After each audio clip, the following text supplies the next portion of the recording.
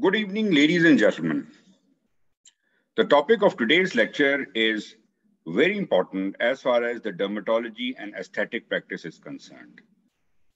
Most of us are doing laser therapy without knowing much about the laser dynamics and physics.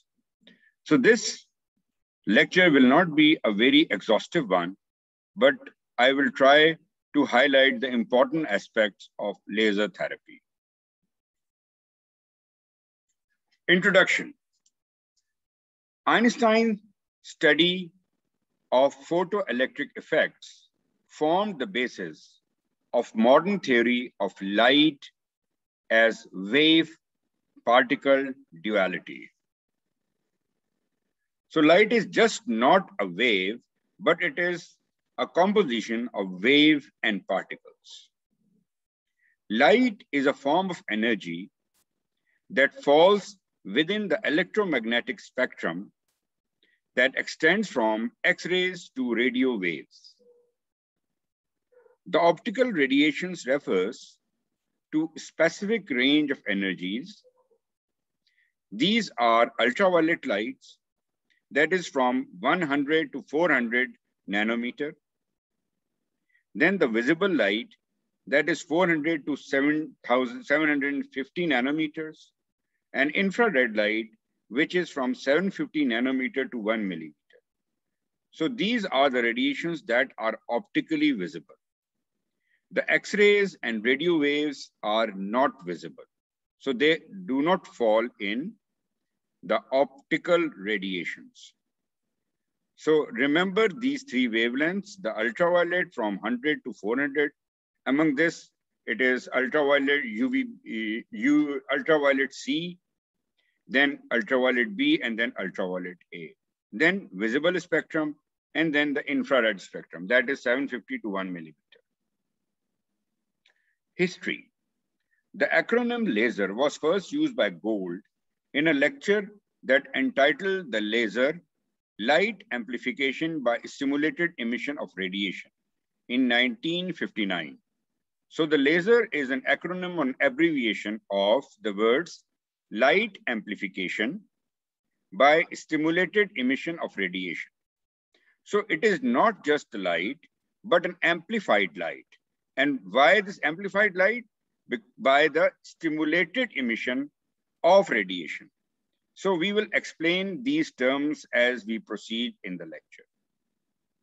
The first functional laser was a ruby laser, that is 694 nanometer wavelength, was developed by Maimon in 1960. The theory of selective photothermolysis was postulated by Anderson and Parrish in 1983. So even when the first laser was developed, the exact mechanism of action of the laser and range of its application was not clear.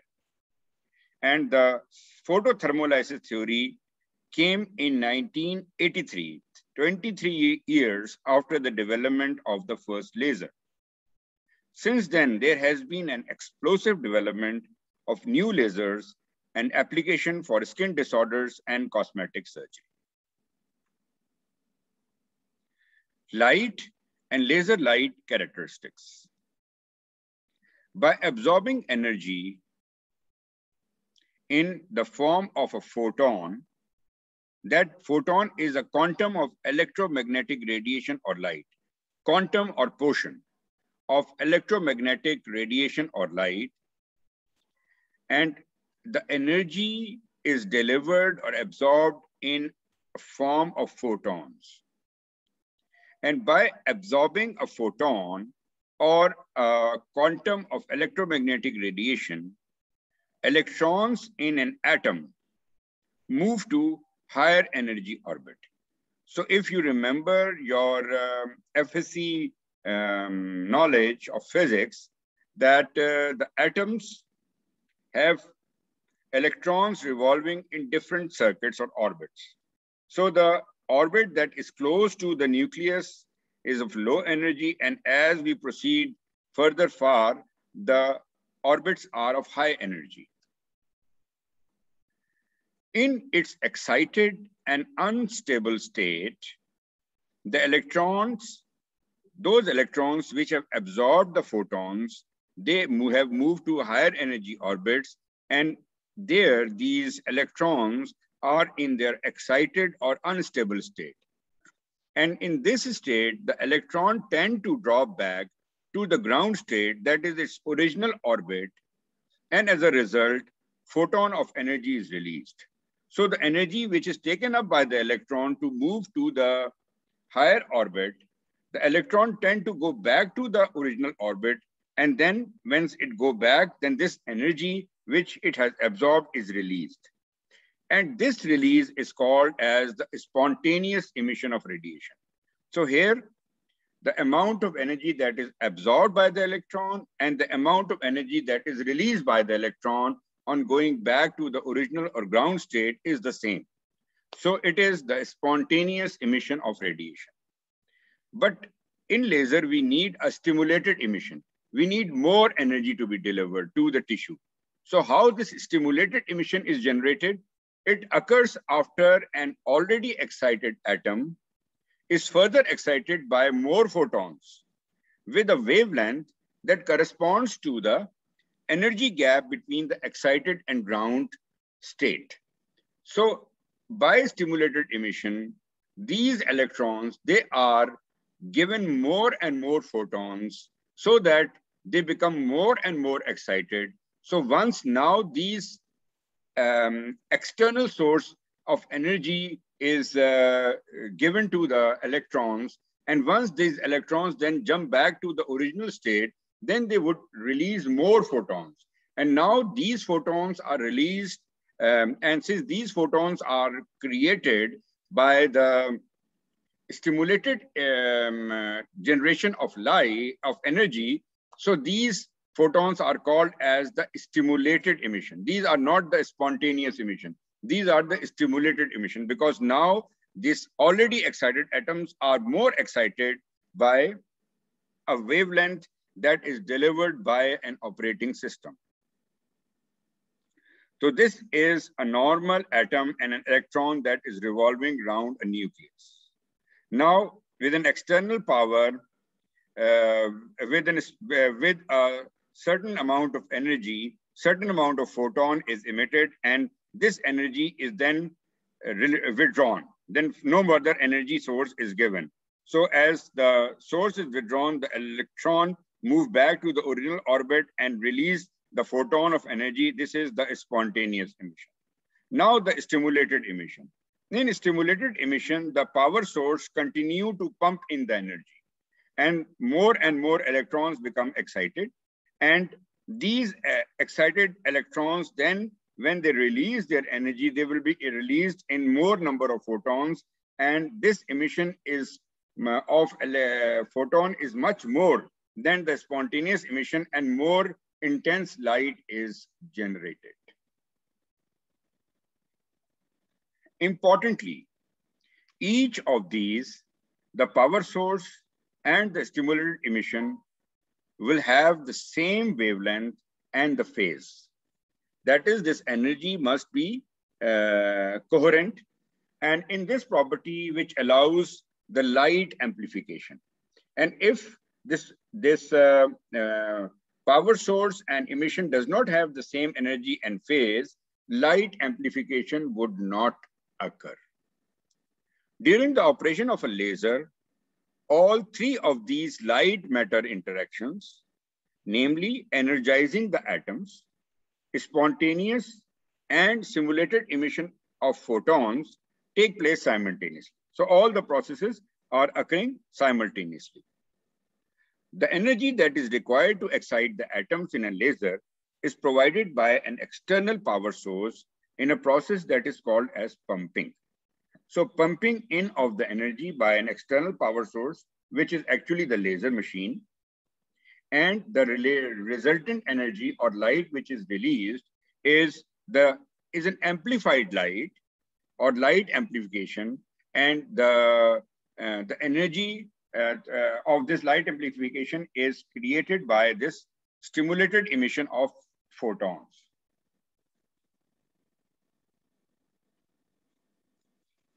Laser light differs from light emitted by a conventional light source by its following characteristics. So the light that is delivered by the handpiece of a laser is different from the light, from a normal light, from a light source like a bulb or a tube light. How it is different? This light which is delivered by the handpiece of a laser is monochromatic. That is, the identity of the excited atoms determines the wavelength.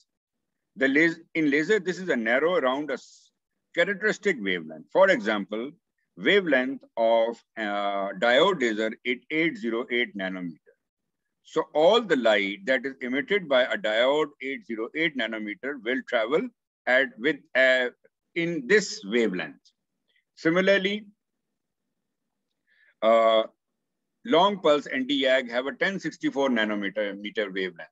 So all the light that is emitted from an anti-YAG laser will be in the range of 1064 nanometers. So this is a single wavelength that is generated from a laser, and this wavelength is monochromatic for that particular laser. Coherence. The coherence means that the laser light is both temporally and septally coherent. That is, the wave is in the same phase in time and space. So that all the laser light is in the same space in time and in same phase in time and space. Collimation. Collimation means the non-divergent nature of the laser light. And this would result in conserving the energy. That is, the energy is delivered to a specific point, and it means that the diameter of beam changes only minimally over a distance. So the laser light is monochromatic, single wavelength. It is in time and space, has the same phase, and it is non-scattered or non-divergent nature, and it is going to, the diameter of the beam is not going to change over a particular distance.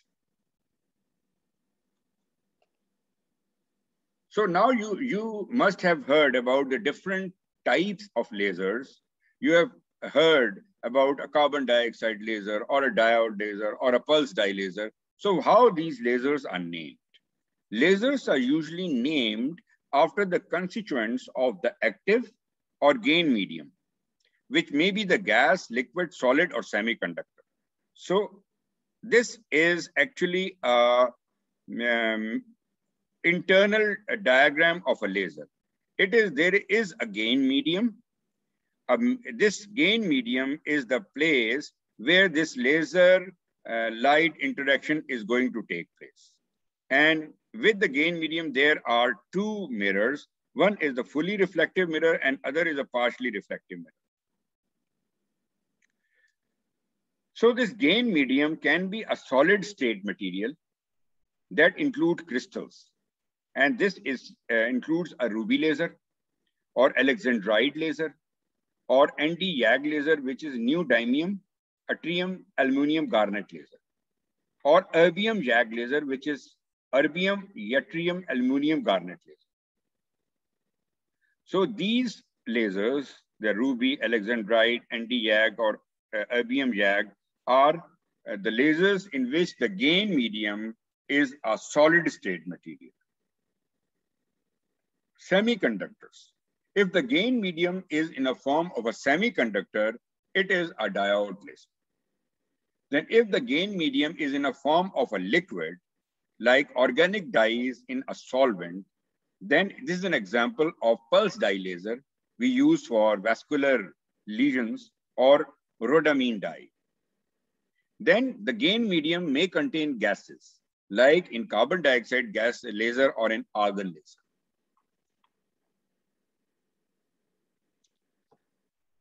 This active medium is contained in an optical cavity that consists of two opposing mirrors I've shown you in the diagram, one of which is fully reflective and other is partially transparent. That is, it is reflective, but it is transparent as well. So it is also called as the output coupler.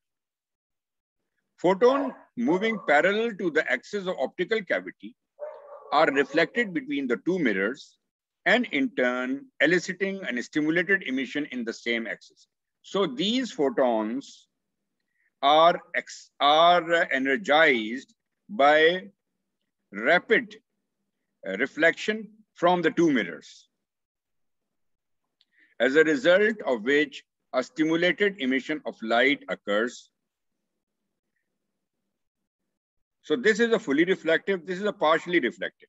And this is the place where the light is moved on after multiple sessions of reflection from the two mirrors. So the light amplification occurs. The energy required for the process of light amplification is supplied by an external source such as an electric current if the active medium is gas. So if we are dealing with a carbon dioxide laser or an argon laser, then this energy is provided by the electric current. Or it is provided by a light source, which we see in a flash lamp, that is an IPL, if the active medium is solid. So the solid means in ND-YAG laser, in erbium-YAG laser, and in ruby laser, then this energy is delivered by means of a light source. So it can be an electric source, it can be a light source. As the energy amplifies, the light is emitted through the output coupler into a delivery system that transmit it to the operator handpiece. Here, the laser pulse is generated and it is transmitted to the operator's handpiece. The delivery system, now comes the delivery system, may take the form of a fiber optic cable or an articulated arm through which the light is reflected by mirrors. So fiber optic cable does not contain mirror, but the articulated arm contains further mirrors. The fiber optic cables are lighter as well as easier to operate and maintain. However, they are delicate and can break when bent or twisted. So you can see these two lasers. This is a diode laser and this is a Q switch laser. Both these two lasers are available with this fiber optic cable. So this fiber optic cable is easy to use, can be manipulated and can be moved very easily, but it is delicate and can be bent and broken. And when broken, then it has to be replaced. The fiber optic cables are not sufficiently robust to transmit light emission from systems such as a carbon dioxide laser, erbium YAG laser, or the pico laser, where articulated arms are required. So if the amount of light that is delivered or is transmitted through the handpiece is more, then the fiber optic cable will not be sufficient. And then we have to replace this fiber optic cable with an articulated arm. And this is done in these kind of lasers. So this is a carbon dioxide laser, this is a pico laser, and this is a fiber optic arm. Here there will be different mirrors within the fiber optic, within this this is an articulated arm. So there will be different mirrors in this articulated arm, and this is more robust and able to deliver more energy, but its range of movement is limited as compared to the fiber optic arm. But it is more stable and less likely to break. So we have discussed how the light is amplified and emitted in a laser system. What are the different types of laser systems? Then how the light from the laser system reaches the handpiece through a fiber optic cable or an articulated arm. Now through the operator handpiece, light can be focused by a lens or transmitted as a collimated beam. Either transmitted as a beam or is more focused by a lens. Either beam type can be scanned to limit exposure time. So the scanners are added at the level of handpiece so that the laser light is broken, which we call as the fractionation or fractional light. Laser are also classified according to the pulse character of the beam, which may be continuous or pulsed or quality switched. So you have heard the name of a Q switch anti-yag. There is a long pulse anti-yag in which the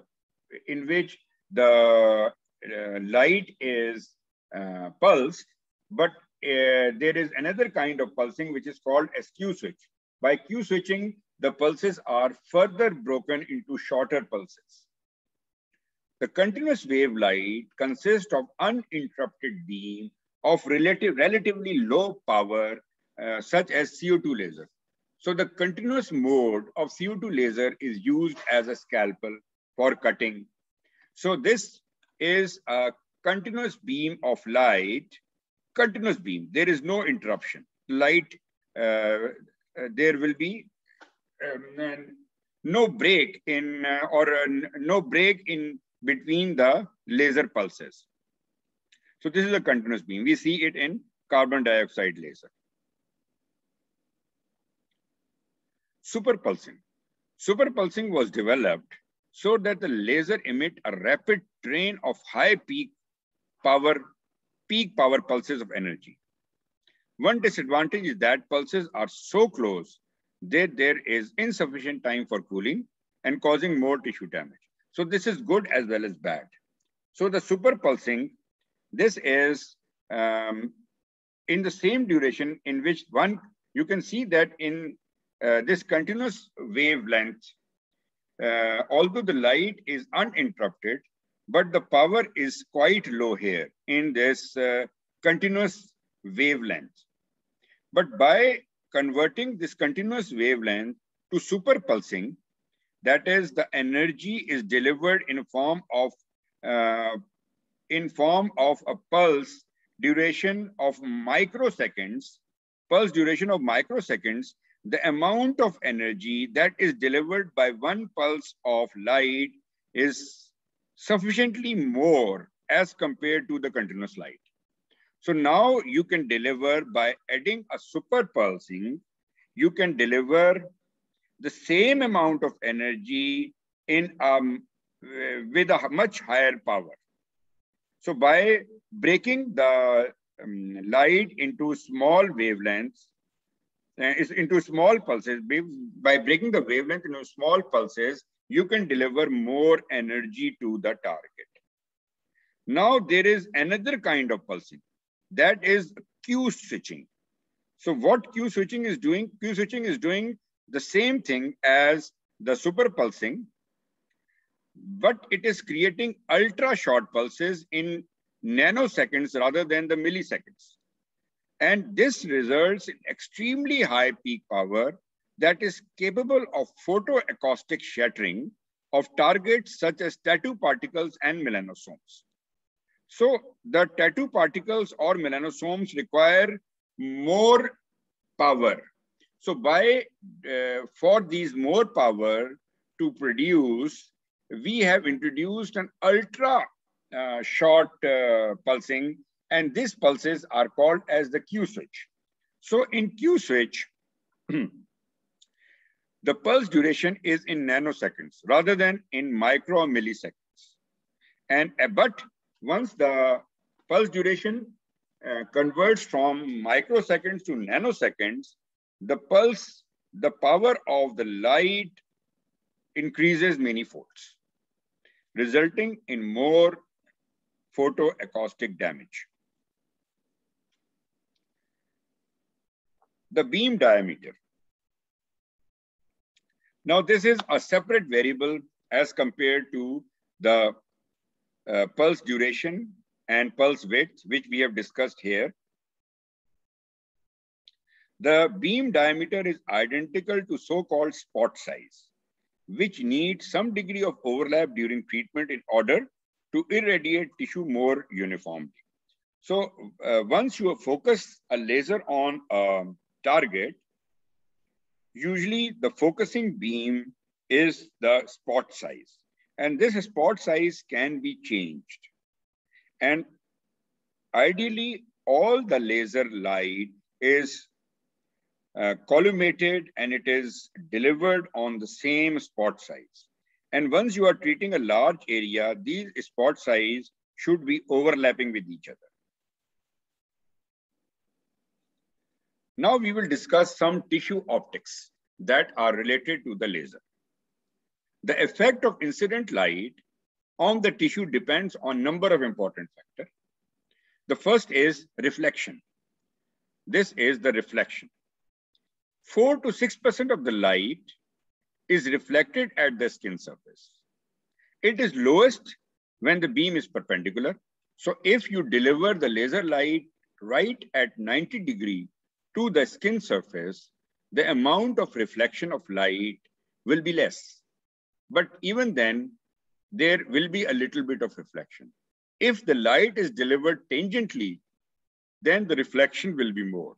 And whatever light is reflected back, it's a useless light. So try not to reflect the light from the target area. Then absorption. This is the absorption.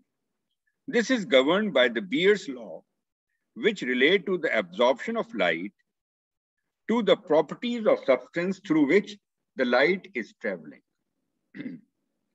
Without absorption of light, there will be no effect on the tissue. When a photon is absorbed by a target molecule or a chromophore, all of its energy is transferred to that molecule. So the absorption of light is the basis of the selective photothermolysis or chromophores, which we will explain subsequently. Then the third, the basis of selective skin laser surgery. So we are now discussing the absorption. The basis of selective skin laser surgery is that light can be manipulated in terms of its wavelength. Wavelength is the distance between the successive crests of wave. This is a wavelength, distance between a successive crest of wave. The energy content. So this is a wavelength, and this is the energy content of the laser wave. This is the energy content. And pulse duration. This is the pulse duration. Continuous pulse. This is a super pulsed. This is a Q switched nanosecond. So this is the pulse duration. So selective skin laser surgery depends upon a particular wavelength, energy content, and pulse duration so that a particular target chromophore absorbs light and is selectively damaged or destroyed. There are few endogenous chromophores, and important of them are 4, that is a melanin, a hemoglobin, water, and collagen. While exogenous chromophore is a tattoo ink. So this graph shows 3 chromophores. The red is depicted, the red is the hemoglobin, and the maroon is the melanin, and blue is water. So this graph shows that the maximum absorption of light in the chromophore hemoglobin, it occurs at a wavelength somewhere between 400 to 480 or 470. But still, the absorption is there till the wavelength reaches about 600. So usually the vascular lasers that targets the hemoglobin, they are of low wavelength. That is, the PDL is 585 to 600 nanometer, or KTP, krypton laser, is 532 nanometer. Then comes the melanin. So the melanin is usually the content of epidermis, and the melanin is best targeted at, again, a low, shorter wavelength. You can see the absorption of the light declines after 600 or 650 nanometer, and it is minimum at 1000 nanometer. That is near the infrared spectrum. Then comes the, if we, because there are many lasers who are working at targeting the melanin of the hairs, which are the hair removal lasers. You can see that these lasers, they are at higher wavelength. Higher wavelength, I will tell you the benefit of higher wavelength, because the more higher the wavelength, the more will be its penetration. Since the terminal hair follicles are deep into the epidermis, in the dermis, so they would be targeted by higher wavelength, not by shorter wavelength. Furthermore, this is the melanin which is present in the hair follicle, not in the epidermis. So the most of the hair removal lasers are targeting the melanin in the hair follicle, which are located deep into the dermis. So for that, we will be requiring a longer wavelength. And how to make the longer wavelength more more energizing, and to target the chromophores which are present deep into the skin. This is done by means of superpulse, by breaking the wavelength into shorter pulses. Then comes those lasers which are operating on the water as a chromophore. And these lasers are the erbium YAG laser, which is operating as 1540 nanometer. This is around about infrared spectrum.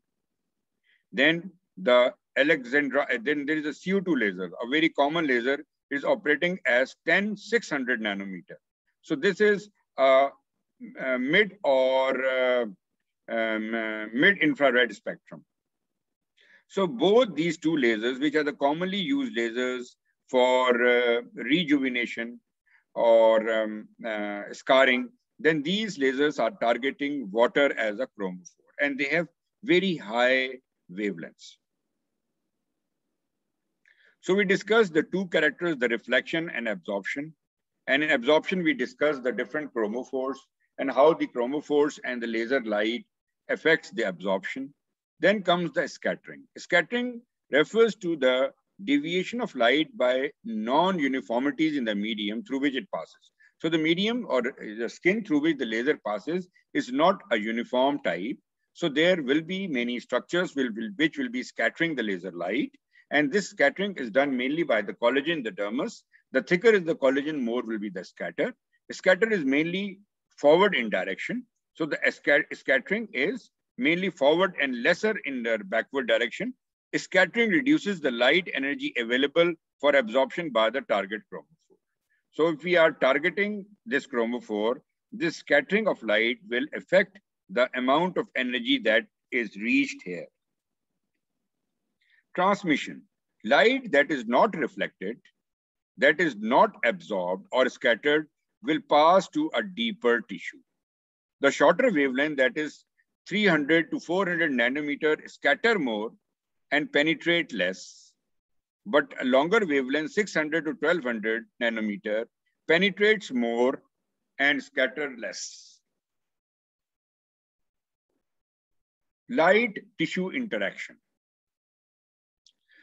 Light must have sufficient energy to alter the target structure. So this is the prime or foremost importance. If you don't deliver sufficient energy, then the target or the chromophore on which we are hitting or targeting will not be affected.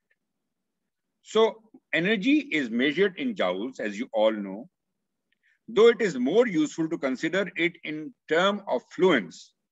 Fluence is also called as the energy density. And the fluence involves two parameters, that is joules per centimeter square.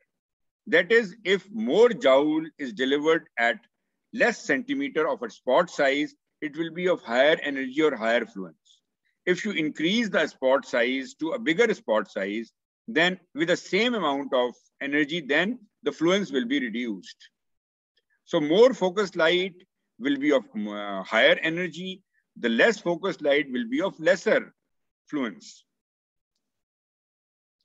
Power. Power is the rate at which the energy is delivered and measured in watts. And watts is joules per seconds.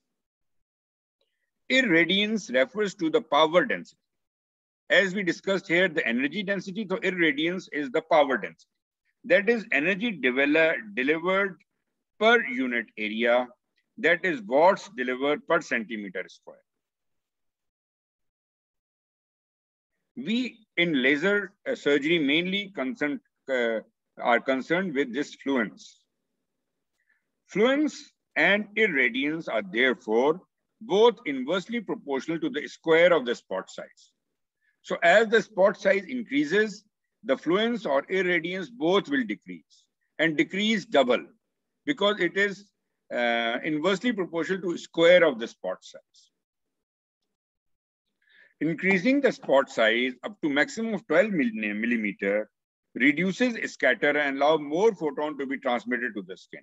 So increasing the spot size reduces the scatter, but will decrease the irradiance and the fluence, both energy and power. Pulse duration is the single most sufficient variable in light tissue interaction. We have discussed about the pulse duration sufficiently already. How the light delivered on a tissue would affect that tissue. The first is the photostimulation. This is a different phenomenon. It is claimed that low energy laser light expedites wound healing with less evidence in support. So if you deliver a laser light which is of low energy, then it rather than damaging the tissue, it stimulates the tissue. This is also a basis of photostimulation for hairs, in where we use the low energy lasers for alopecias. And this is also a basis of complaint of patient who would come to you and saying that after the laser therapy, the number of hairs on the face have increased. So the probable reason is that you are doing laser on patients with low energy. So rather than damaging the hair follicles, the low energy wavelength have stimulated the hairs and resulted in more growth of the hairs. Then the second is photochemical change. So here there are two things, photo and chemical. This forms the basis of photodynamic therapy or PDL. Photodynamic PDT. Topical or systemic administration of photosensitizers and subsequent irradiation elicits a photooxidative reaction and immediate cytotoxic effect. So for PDT lamp, we first sensitize that area on which the laser is targeted by applying some photosensitizers like aminolevulinic acid. And then this light interacts with that chemical, and as a result of this photochemical reaction, the target area is damaged. Then photothermal or photomechanical reactions. This is the reaction on which the most laser tissue interactions for dermatological indications fall into. The heat generated by interaction of light with the chromophore results in thermal disruption of that chromophore. What is a selective photothermolysis? It postulates that light can be used to selectively damage or destroy a chromophore. For example, a light is used to destroy hemoglobin and not affect water or melanin. Similarly, a laser is designed to target only the melanin of the skin and not the melanin of the hair follicle. Or the laser is designed to go deep into the dermis and target the water and should not affect the melanin and the hemoglobin. So the first is wavelength. The wavelength selected has a large difference in absorption coefficient of a chromophore versus the surrounding tissue. So a 10-600 wavelength of a carbon dioxide laser would not absorb in melanin or hemoglobin during its penetration into the skin. So it has a sufficient wavelength that is targeting the particular chromophore. Then the energy. The energy should be high enough to damage the target. And then the pulse duration, we have discussed this, should be less than or equal to the thermal relaxation time. Now we have introduced another term, that is the thermal relaxation time. So the pulse duration or pulsing is important vis-a-vis the thermal relaxation time of a particular target tissue. We will be discussing this thermal relaxation time. First, the wavelength. Wavelength we have discussed sufficiently before. It identifies a particular region of electromagnetic spectrum and color of the beam. Hemoglobin has a number of different absorption peaks, whereas absorption of melanin gradually diminishes with longer wavelengths. The longer wavelengths, although they will be diminishing the absorption of melanin, but penetration will be increased. Long wavelengths penetrate well, but is poorly absorbed by deep chromophores. So the deep melanin or melanin of the hair follicle, where the light will be absorbed less, but will be delivered at the target, the longer wavelength. Then the energy fluence. The energy density is expressed as joules per centimeter square, we have discussed. For laser chromophore interaction to be successful, fluence should be high enough to cause destruction of chromophore rather than stimulating it. Then is the thermal relaxation time. So we have, it is important, the thermal relaxation time is the time taken for the target to dissipate about 63% of the incidental thermal energy. So the thermal energy is delivered to a target, and after the delivery, it is the time taken by that target to remove 63% of the delivered energy from it. This time varies from a few nanoseconds in a tattoo particle to several hundred milliseconds in a leg venule.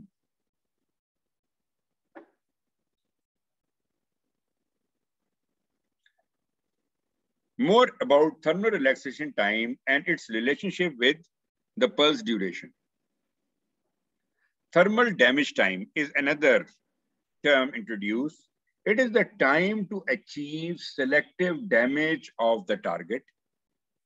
So the thermal damage time is longer than thermal relaxation time. Practical outcome of this theory is termed as the thermokinetic selectivity. So large structures cool more slowly.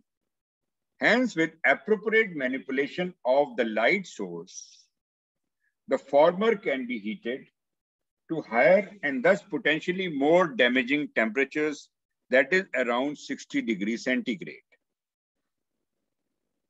In light-assisted hair removal, pulse duration is 5 to 50 milliseconds. It's longer than the thermal relaxation time of epidermis, but less than the melanin-containing hair follicle, whose thermal relaxing time is 30 to 100 milliseconds. So usually, the laser light that is used for hair removal is working on a pulse duration that is around 5 to 50 milliseconds. This is sufficiently or 3 times less than the thermal relaxation time of the target chromophore of a hair, that is melanin of the hair follicle, which is around 30 to 100 milliseconds. With this pulse duration, sufficient thermal energy is accumulated in hair follicles to coagulate it.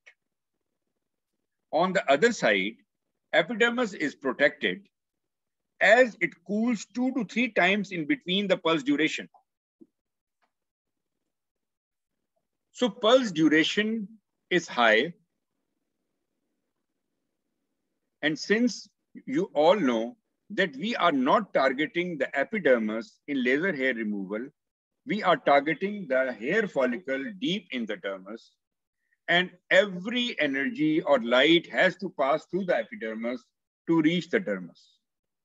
So the thermal relaxation time of epidermis is 1 millisecond. But the pulse duration of our light is 5 to 50 milliseconds. Say it is 5 milliseconds, and we are using contact cooling or air current or whatever is the cooling process. We are doing it continuously. So as one packet of energy is delivered to the target, or a particular wavelength pulse of light is given to a target, and it is 5 milliseconds. During this 5 milliseconds, we are cooling the energy, the epidermis, and it is cooled 3 to 4 times while delivering one's pulse duration. So epidermis is saved because the pulse duration is more than the thermal relaxation time, and the cooling is going on. But the pulse duration is less as compared to the thermal relaxation time of the target. And what it does is,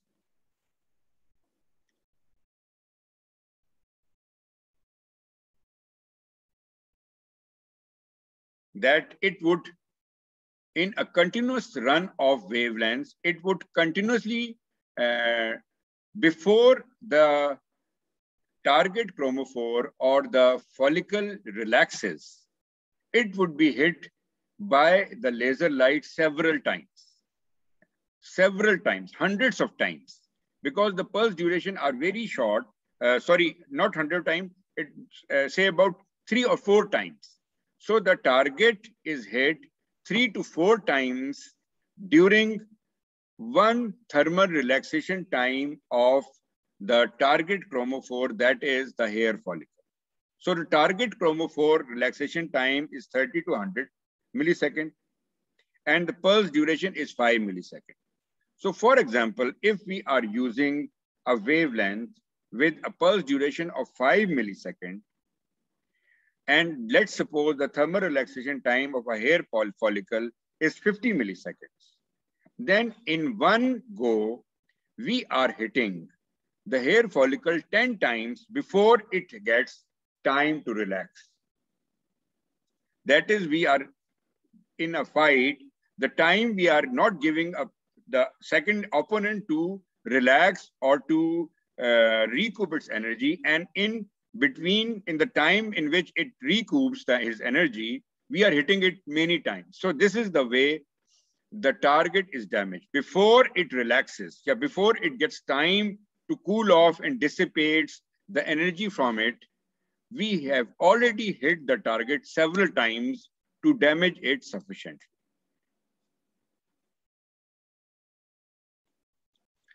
Tissue cooling. Heat damages to the epidermis and may result in blistering, dyspigmentation, or scarring, and is particularly likely in pigmented skin. So be very careful while doing laser surgeries in a dark type 4 or 5 skin, because all the epidermal side effects are much more common in type 4 and 5 skin and much less common in type 2 and 3 skin. To reduce this risk, Wavelength should be optimized with respect to absorption characteristics and depth of target chromophore. So one of the protection is by increasing the wavelength of the light, and this time is much more than the thermal relaxation time of epidermis. So in epidermis, the thermal relaxation time is less than the beam of light. So it has sufficient time to relax between the laser light and hence protected. While in the target, the thermal relaxation time is more than the laser beam and hence would be hit several times before it is able to relax. Use of long pulses and cooling of epidermis further reduces the risk of undesired damage to pigmented skin. So it is better to perform laser surgery by a longer wavelength light as compared to shorter wavelength light. That is why, although the Ruby laser, 694 nanometer laser, which was first introduced for laser hair removal, caused more damage to epidermis, resulting in undesired damage like blistering, scarring, pigmentation.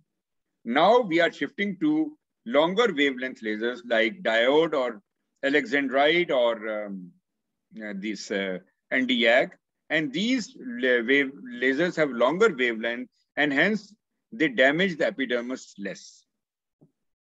One important benefit of epidermal cooling is to allow treatment at higher fluence than would otherwise be considered safe.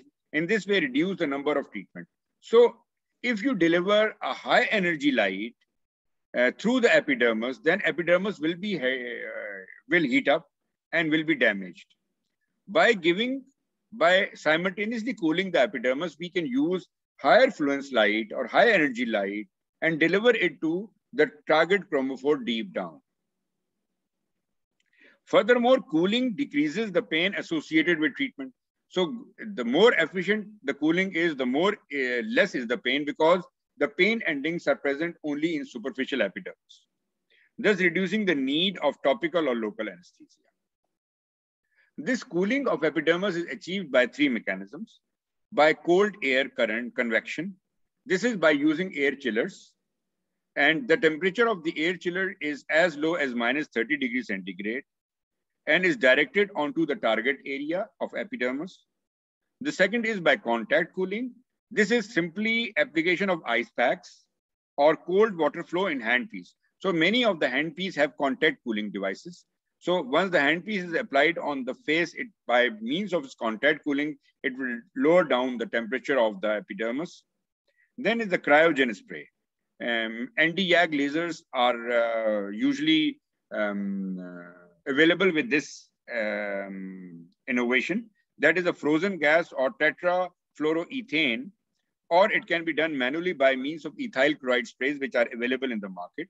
And it is sprayed on the skin and then the laser light is delivered. So all the three mechanisms will reduce the pain and will reduce the chances of epidermal damage while using the laser with higher fluence and longer wavelengths. So by this, I will end my talk here. In subsequent lectures, I will explain the effect of laser interaction vis-a-vis particular chromophore in more details. So thank you all for a very patient listening.